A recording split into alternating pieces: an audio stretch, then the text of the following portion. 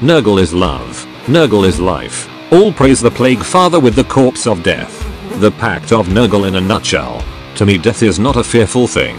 It's living that's cursed. Jim Jones. Because ultimately, death is not the opposite of life, but the opposite of choice. Death is what you get when there are no choices left to make. The Fool, Robin Hogg. Death is not a hunter unbeknownst to its prey. One is always aware that it lies in wait. Though life is merely a journey to the grave, it must not be undertaken without hope.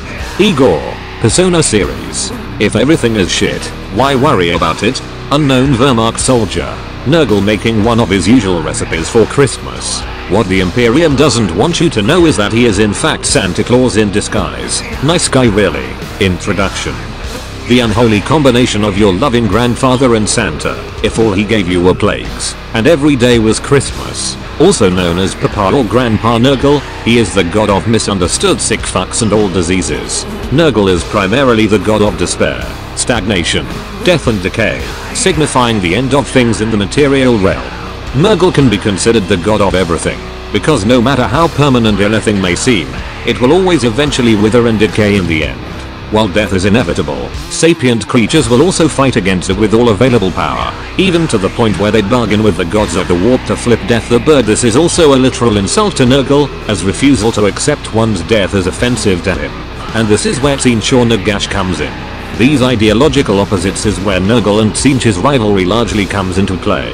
Nurgle is also the god of other stoic emotions, such as inevitability, empathy, kinship, happiness, struggle, love, tradition, mercy, and memory. Unlike Tzeentch, who tells his followers to deny death to continue to achieve greater things, Nurgle tells his followers to accept the inevitability of their demise, and by doing so, achieve solace and happiness. His followers will vigorously spread the joyous teachings of Papa Nurgle, and if those living fleshbags won't listen, they'll be shown all the pleasant ways for them to experience death's warm embrace.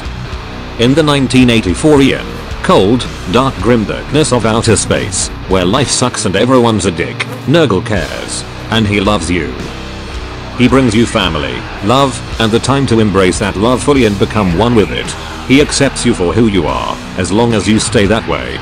Also, don't wash, don't shave, don't change your underwear. You're great the way you are. He knows that you have been abandoned by your past lovers, friends and family. He knows that you need the feeling of belonging, security and stability in your life.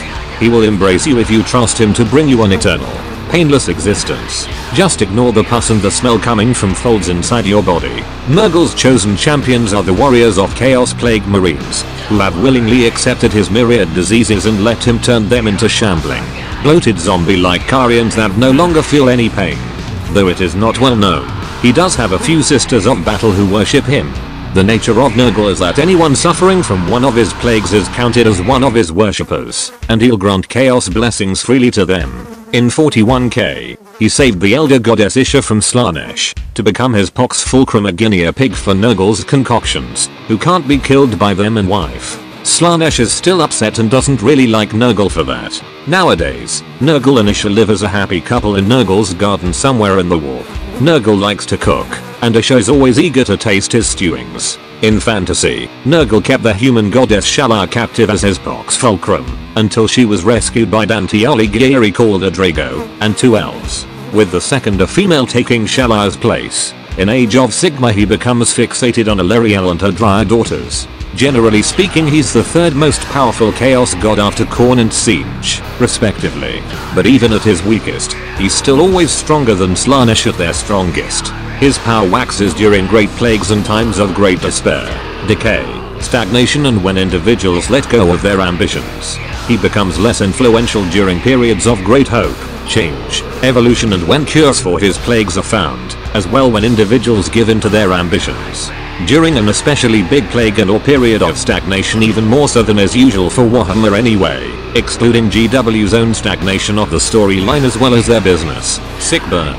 Bro, which would in theory make him the strongest god, but as soon as this is acknowledged, things would no longer be stagnant, just as Tzeentch had planned, decay and despair. He can temporarily become the mightiest chaos god in his realm, will encroach upon the realms of the other chaos gods and the neutral undivided, law or unaligned parts of the warp. But as all power in the warp is in constant change due to the life in the material realm being what it is, events that fuel his burst of power will eventually end and he will return to the position of being in the third place. Nurgle is hero of all fat guys, ripe, fat and smelly. Other than being bloated, living corpses filled with wriggling vermin, Nurgle followers have other iconic traits. Singular or triple eyes arranged in a triangle, long tongues or insectoid appearances, singular horns, and ringing bells. They usually paint their armor in a snotty greens, dulky browns, or biley yellow.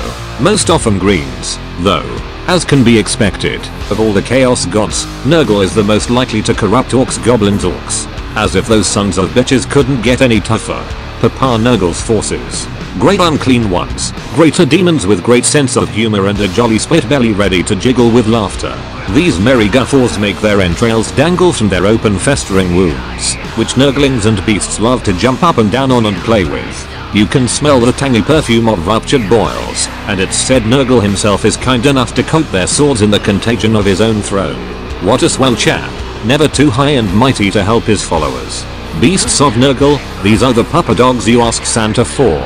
Complete and equipped with wagging tails, a long tongue to lick you in the face, the scampering excitement of youth, a slug-like texture and paralytic toxins. If they get a little too excited they might peddle corrosive acid. Become a stalwart Nurgle follower and get one today. Rotfly, beasts of Nurgle who have become bitter and have transformed into a giant insect. Typically ridden by Plagubearers into battle.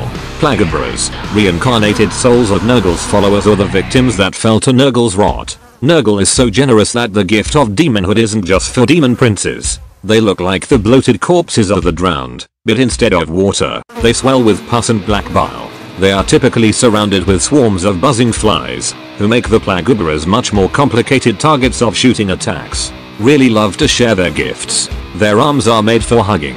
Nurglings look like a tiny child's toy versions of Nurgle himself. They are Sidward and every Nurgle trooper wants the schlorp, pitter, drip of a pet Nurgling of their own, which is great because Nurglings can grow inside the skin of any Nurgle worshipper. The more plagued you are, the more likely you are to be pregnant with a few or more of these cute buggers at any given time. Poxwalkers, mortals infected by Nurgle's rot and perhaps representing the transitional stage before one becomes a Plagubearer after succumbing to Papa Nurgle's blessings.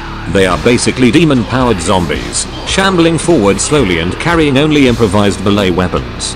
Plague Marines mostly consist of members of the 14th Legion, although a substantial number of the 16th Legion are now also blessed with Papa Nurgle's gifts. As a start who are immune to pain and minor injuries, these guys are particularly difficult to kill. Plague-ouched Warband, warriors of chaos who worship Nurgle, Nuff said. Putrid Blightkins, Plague-ouched who are blessed with a living rot by Nurgle via his demon flies. Many have lost their internal organs and either constantly give birth to Nurglings or use it as a fungus-infested storage space much like refrigerators in student corridors or a place for hanging bells. Pusgoyle Blightlords, elite putrid Blight Kings who have been given the right to ride a Rotfly into battle. Harbingers of decay, more corpses than men who ride from settlement to settlement spreading Nurgle's plagues. Rotbringers, the wizards of Nurgle. Magath Lords, Blight Kings who are particularly favored by Nurgle and are granted giant Islasoga-like demons with gaping maws called Pox Magaths to ride. Feculent Nolmor, demon trees from the Garden of Nurgle that pop up in the wake of Nurglite incursions. The first depiction of Nurgle in Warhammer art, back when an obvious phallic symbol as a sigil was nothing to be sneezed at. Anecdotes about Nurgle. About a year ago, I was out having a few drinks with the guys, when in walks Nurgle. He bought drinks for everyone in the bar. When we were all too hammered to drive home, he loaded us all up in his old Mazda 96 and bussed us around town until we all made it back home. And when that cop pulled us over and tried to make trouble, Nurgle boiled his eyes out of his anus. Nurgle is a great guy. Me and Nurgle were going to go see this movie. I can't remember the name. And we were passing through the bad part of this cornered neighborhood. Some fucking bloodletters ran out in front of the car and started denting up the damn thing. Nurgle just sits there, waiting for them to get out of the way, with that big goofy smile on his face. It wasn't until one of them busted my window and tried to drag me out of the car that Nurgle absolutely flips out. Before I know it, the whole road is ground zero for like an army of little black things. I couldn't figure out what they were until the bloodletters start screeching, running around in circles and clawing at their nuts, as their genitals just start exploding, one by one. Nurgle drives off, just wearing a smile. Fucker gave them all a case of super crabs. We laughed all the way to the show. I love Nurgle. He is a pretty fun guy to be around, just like Ken. When I visited the Nurglet's family and met Papa Nurgle, he greeted me at the doorstep, football in hand, wearing an old fuzzy sweater and funny orange slacks, with a big goofy grin that said, "I like you already." You know, it's a good thing in that grimdark universe, with pointy aliens blowing off your limbs, some undead robots trying to deatomize you, the Imperium with its thrown vegetable for an emperor, and the Inquisition trying to exterminate us the shit out of everybody. You get to have the most loving family circle ever. Sure, you start to smell a little funny, get a sore here and there, a rash in your ass, but hell, you never ever feel pain or get upset since you no longer fear death. You get to have an immortal, eternal father that spreads joy and gifts all around, with plenty to spare, and a Nurglet wife that is most loving and caring, if you can stand her burps and farts. And while you will be the most hideous thing in the universe, what use is appearance and health if everybody else is willing to take it away from you? When I was about 5 years old, my mother got diagnosed with lung cancer. After a month or two, her condition became worse and she started to have these random coughing fits, and shortly thereafter, she started to cough blood. My father was not allowed to take a loan to try to find a trustworthy and professional and thus expensive doctor to set up a recovery program. So my mother decided to just live on pain pills and do as much as possible for our family before her body gave up. Then one day, completely out of nowhere, my mother collapses on the stairs of our home and does not wake up even as we put wet blankets on her face. My father takes the car and immediately drives us to the hospital. The physicians tell us that her body is dying. She is in great pain and there is nothing we can do. As we are standing there, next to her bunk, exhausted from unrest and tears, I see Nurgle standing next to me. Time freezes and the room suddenly fills with a sweet scent, like those white flowers of blooming apple trees. Nurgle has this goofy smile on his face. He reaches down towards my mother and just as I see his finger make contact with her shoulder, she gasps and her face lights up as if she instantly got 20 years younger. She looks so beautiful and innocent, laying there. Nurgle tells me that he is sorry, but for my mother to stop feeling pain, he needs to take her with him. Her goodness, beauty and love will live forever. As I see my mother's skin darken and fall off, to reveal corrupted and worm-infested flesh, sliding off in heaps to eventually reveal the bones turning into milky paste, I hear her last words. Thank you. Nurgle saved my mother and for that, I am eternally thankful. Nurgle is love, Nurgle is life. Relationship with other gods. Tyrannid hive mind. The hive mind hates Nurgle, as he causes biomass to go bad and be unrecyclable. Nurgle doesn't like the Tyrannids that much either, as they have such a high disease resistance and quickly become immune to any disease he throws at them. Tzeentch Nurgle and Tzeentch are arch enemies, though their relationship is still a great deal friendlier than Khorne and Slaanesh. Nurgle thinks that Tzeentch should accept people for who they are, consider the feelings of the people that he steps on in his many schemes and plots, and be more loving to his followers and demons. Treat them like a family, instead of faceless pawns.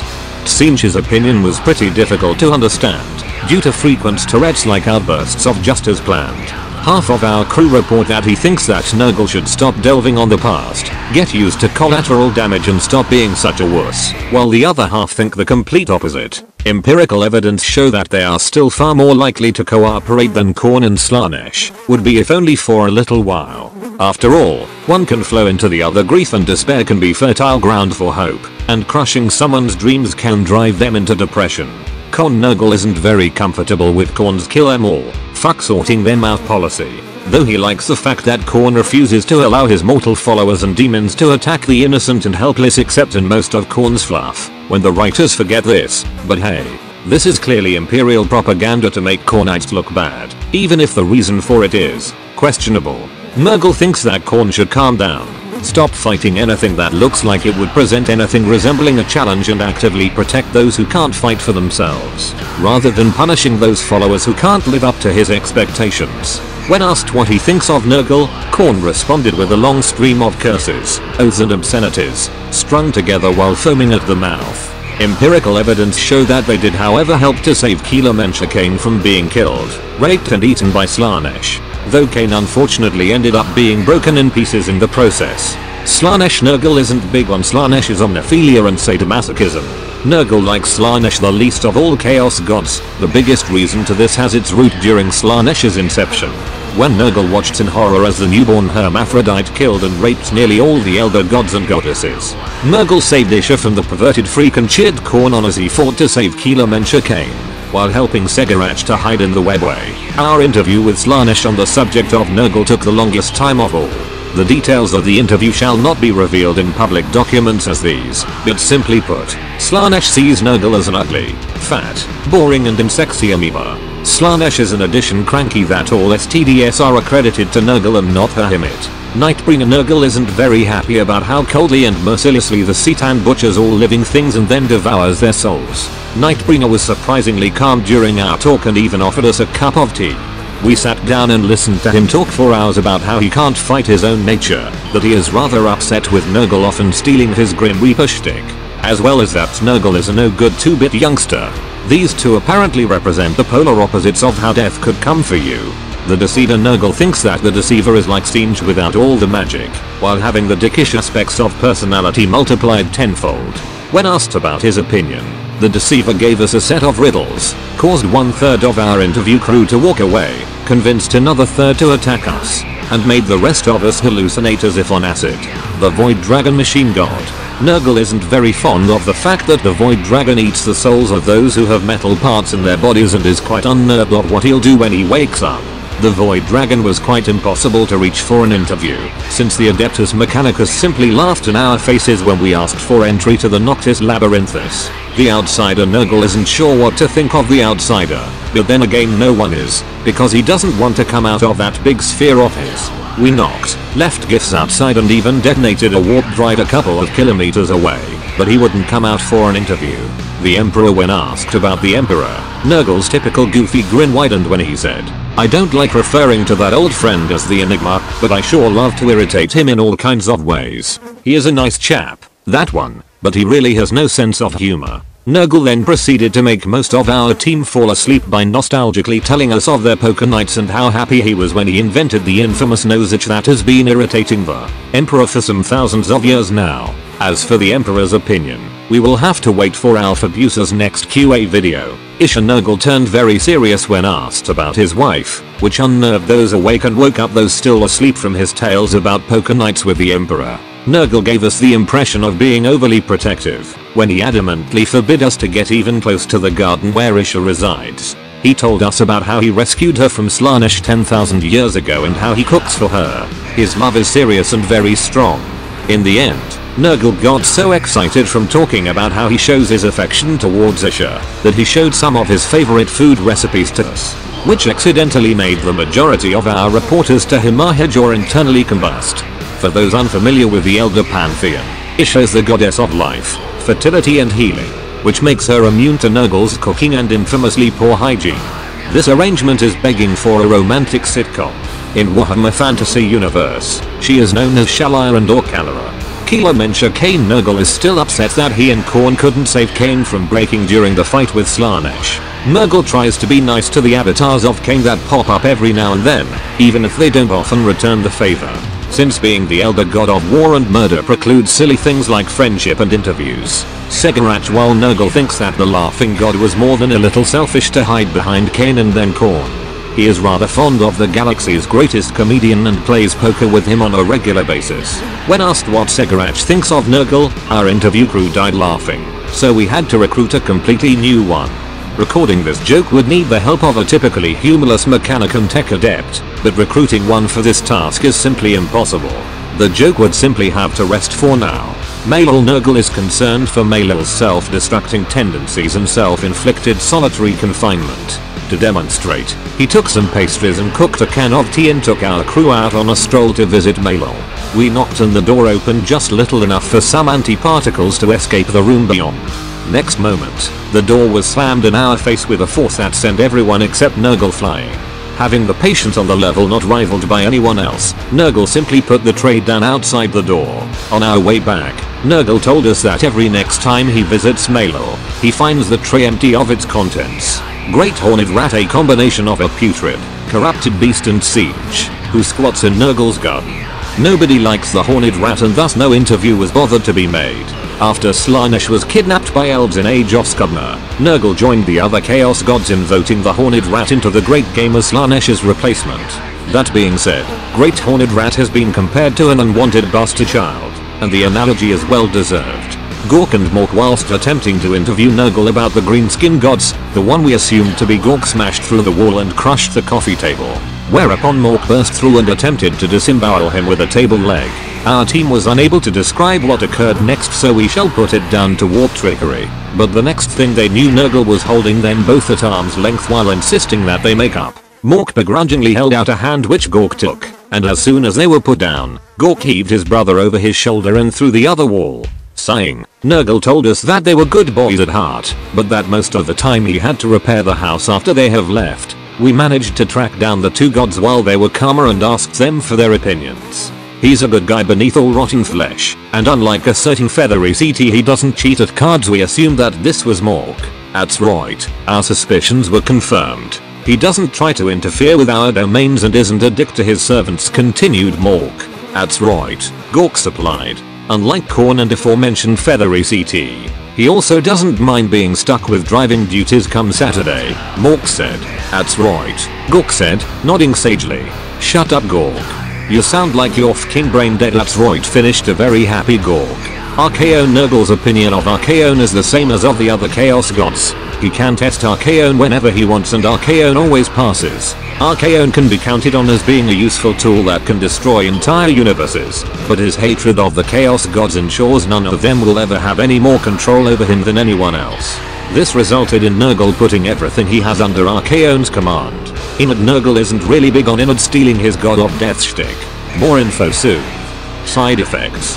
Side effects of worshipping Papa Nurgle include and are not limited to boils, scabs, internal bleeding, external bleeding, bleeding from the gums, bleeding from eyes and ears, hissing blood, sweating, dehydration, carbuncles, rash, pus-filled sores, nausea, vomiting, bloody vomit, black bloody vomit, sneezing, runny nose, dry nose, coughing, dry cough, wet cough, not so dry but still raspy coughing, fever, hay fever, meat sweats, athlete's foot, athlete's arm, swimmer's ear, tennis elbow, farmer's tongue, milkmaid's nipples, plowman's bottom, browning of the nipples, tender nipples, hard nipples, kitten nipples, shitting dick nipples, vertigo, drowsiness, suicidal thoughts, sleepiness, insomnia, mad cow disease, mad snail disease, mad postal worker disease, loose bowels, constipation, jiggly handles, anal leakage,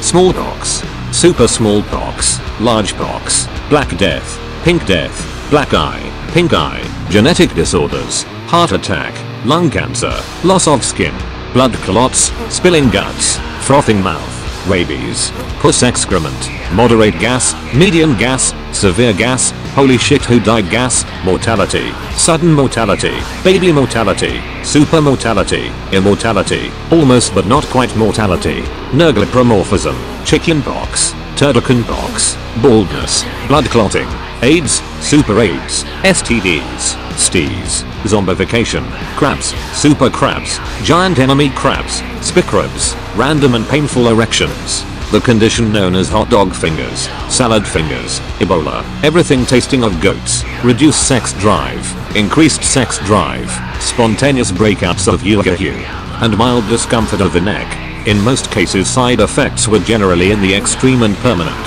Consult your physician before worshipping Nurgle. Disclaimer. If you join Nurgle, we can't promise that you'll become the most attractive person in the world, or that you'll be accepted in many places. But Nurgle has a place for each and every one of us in his great big old diseased heart. Fun Nurgle facts. Nurgle, despite being the third most powerful Chaos God, has possibly the smallest fanbase in Warhammer 40k, apparently having Reeg fits, being allowed to scream just as planned, and receiving promotions is better than friendship and love, or anything else that Papa Nurgle offers. In contrast, he has the single largest fanbase in Warhammer Fantasy, partially due to how easy his models are to modify with green stuff and how overpowered his army has always been.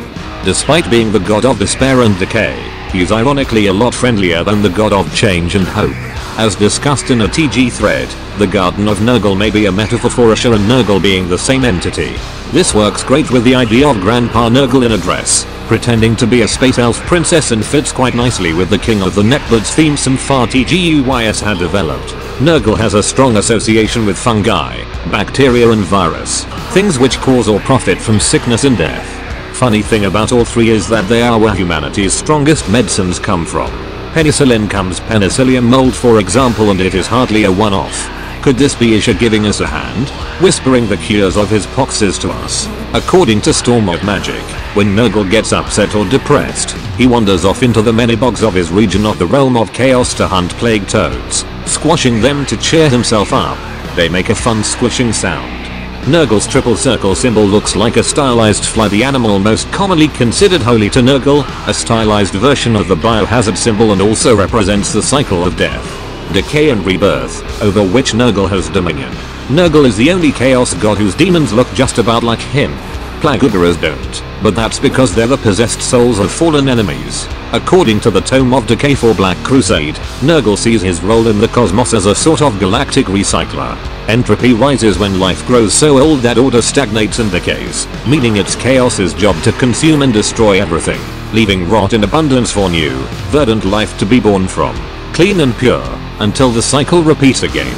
Imagine forest fires that occur naturally to set a clean slate to the flora, before it almost chokes itself to death by overgrowing.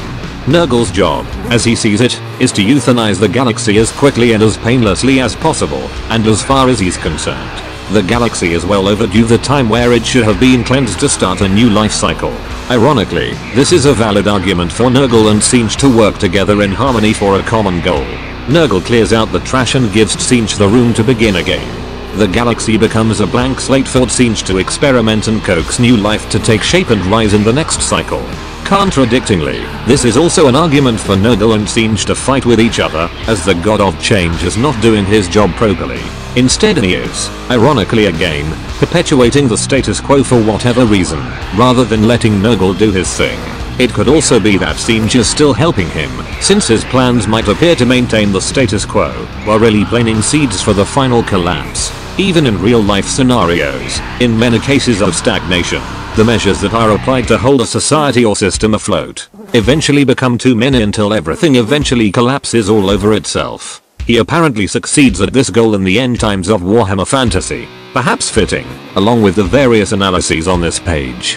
Tzeentch seemed mostly cool with the fact, while Slaanesh wasn't. Nurgle's main demon unit, the Plagubearers, are the second most fucking impossible to kill enemies in Warhammer Fantasy, surpassed only by Plaguemarines in 40k and Great Unclean Ones in Fantasy. Worth noting that the Plague Marines are just Plagubearers with cool armor and guns, while Great Unclean Ones are miniature versions of Nurgle himself. Each one can soak up 13.5 bolter shots on average, before dropping dead. Do not ever 100% trust Warhammer though, which some find unreasonable, considering that they cost 1 point less than regular Space Marines, meaning that a more expensive model will have little hope in killing it by the time it usually takes to complete a full game. You don't want to know how many lasgun shots is needed to be fired at one to kill it 36. Then you get into fantasy, where you need fire, and as much of it as possible, and cannons. Lots and lots of cannons. Nurgle's the reason you're itching right now. Despite what you may think, Nurgle can fail, and he knows it. Case in point, Luke. Mentioning the name of Pasteur in front of Nurgle makes him go into such a rage even Khorne gets appalled. He still hasn't managed to catch the old Doc Soul, Hon for that matter, Count Jensen, Fleming, and yes, and among Papa Nurgle's blacklist too. Slaanesh pissed off Nurgle by constantly wanting to get Isha back. Nurgle in retaliation created STDS. According to the 8th edition Chaos Codex, Nurgle once attempted to create a flesh-eating disease but accidentally created a disinfectant. Not even the bravest of Great Unclean Ones dare bring up the subject again. Nurgle does not extend his free hugs policy to Tzeentch, not out of hate, but because they will cancel each other out of existence. Famous servants. Bubonicus, Nurgle's version of Khorne's Doombreed, Slaanesh's Enkari, and Tzeentch's Mkachan. Like Slaanesh's second in command, Bubonicus has no chance of being a real-life historical figure unlike Mkachan and Doombreed, since he was born a good deal after humanity became a spacefaring species and was not in fact born on Terra, but instead hailed from the same planet as Enkari.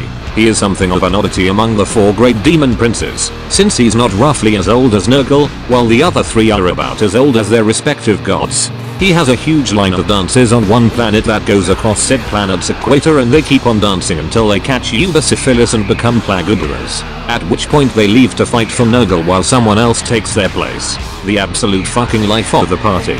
His primary rival among the demon princes is not Mkachin as one would expect, but Enkari, as they were enemies in their mortal life.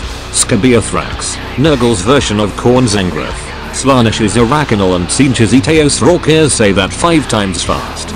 Famous for having T9 and 10 wounds, meaning that he's completely impervious to any attack that doesn't at least have S6. He's the biggest and strongest of all of Nurgle's greater demons and is probably the strongest of all of his servants in general. If Ulka has 2,800,000 hit points, then Skabeathrax would have 280 billion. Kugath was once a small Nurgling sitting on the shoulder of Nurgle while he was concocting his greatest disease yet. Suddenly, Kugath slipped off of Nurgle's shoulder and straight into the pot he was cooking in, accidentally swallowing it all and becoming a great unclean one in the process. Nurgle laughed the whole incident off, but Kugath felt guilty of robbing Nurgle of his greatest achievement. Since then, Kugath has been trying to recreate the disease that he ruined in his ascension to greater demonhood. Rotigus, a great unclean one worshipped throughout both the mortal realms and the Milky Way as a fertility god. Known as the Rain Father for his ability to conjure up Nurgle's deluge, a rain of filth that perpetually surrounds him. Epidemius, a herald of Nurgle and his greatest talisman. Horticulus Slimux, a herald of Nurgle said to be his first demon he ever made and by implication, probably was patient zero for Nurgle's rot, is Nurgle's chief gardener, and rides a giant snail called Mulch. 40k. Mortarion, demon primarch of the Death Guard that hasn't done much since ascending to demonhood but to sit around all grumpy up until the Great Rift and Guilliman woke up. Mortarion has now reunited the Death Guard and are now having a party. Typhus the Traveler, herald of Nurgle, a rational fellow, mostly famous for being a tough son of a bitch to kill, which is owed to the fact that he is encased in Terminator armor and is fully pledged to Nurgle. Typhus to Nurgle is what Khan is to Khorne, which means that he's Nurgle's favorite mortal servant.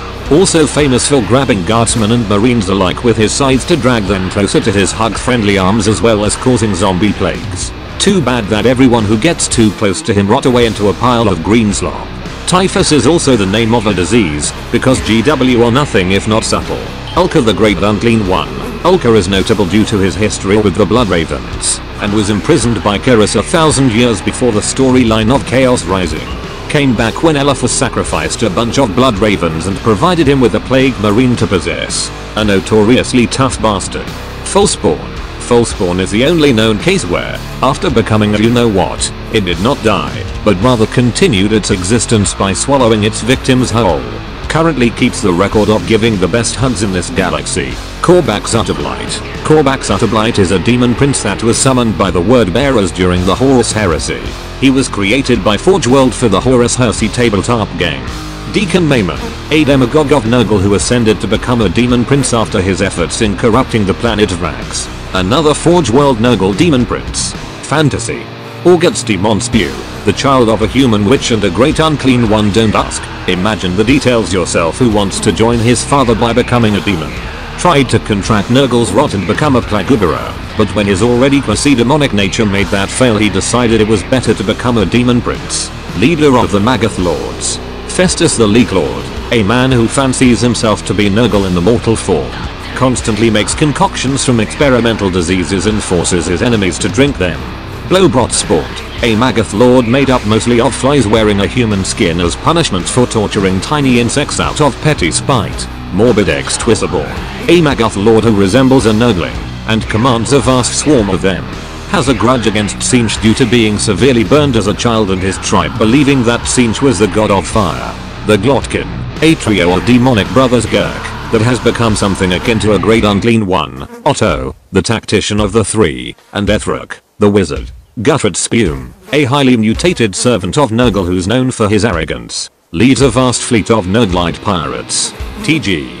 Puckeo, Nurgle's demonic tooth rot fairy, gum disease and sweets. Often seen as an overweight, pus-dripping cherub who likes to play pranks on people, usually by removing healthy teeth from the mouths of unsuspecting mortals as they sleep. As you can expect, he is a fun guy. Luke, I don't know where to start. Just, ugh. Sisters the Malignant, the sickest fuck to inhabit real space since Typhus himself. Fan-created Chaos Lord whose endeavors are still being written. Chairlord of Nurgle, a morbidly obese Ohio man whose very flesh became fused to his recliner, rendering him unable to be removed from it. There he remained seated in the recliner for multiple years, soaking in his own filth and bodily excretions and covered in maggots, being fed by his underlings. When the news of his death reached TG around 2011, they immediately recognized the man as a herald of Nurgle, dubbing him the Chairlord. As a general note, the followers of Nurgle usually retain higher levels of common sense compared to followers of the other Chaos Gods, probably because they don't usually go insane to the point of uncontrollable defecation. They just defecate uncontrollably. Sanity has nothing to do with it. They usually get creative in their conquests and tend to get cool gear and use it well.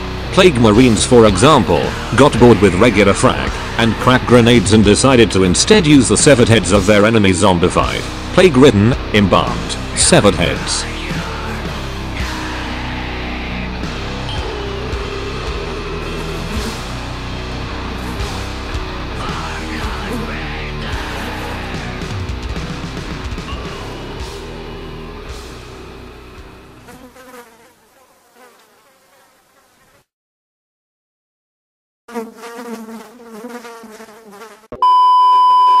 Honestly, he doesn't love Papa Nurgle. He's just a solid all-round fella, and he's nothing like that dickhead's gonna. He just keeps trying to invite you to, like, them there weird swear clubs and shit. It's really fucking weird. I don't know why he keeps asking me for that, but, look, who knows.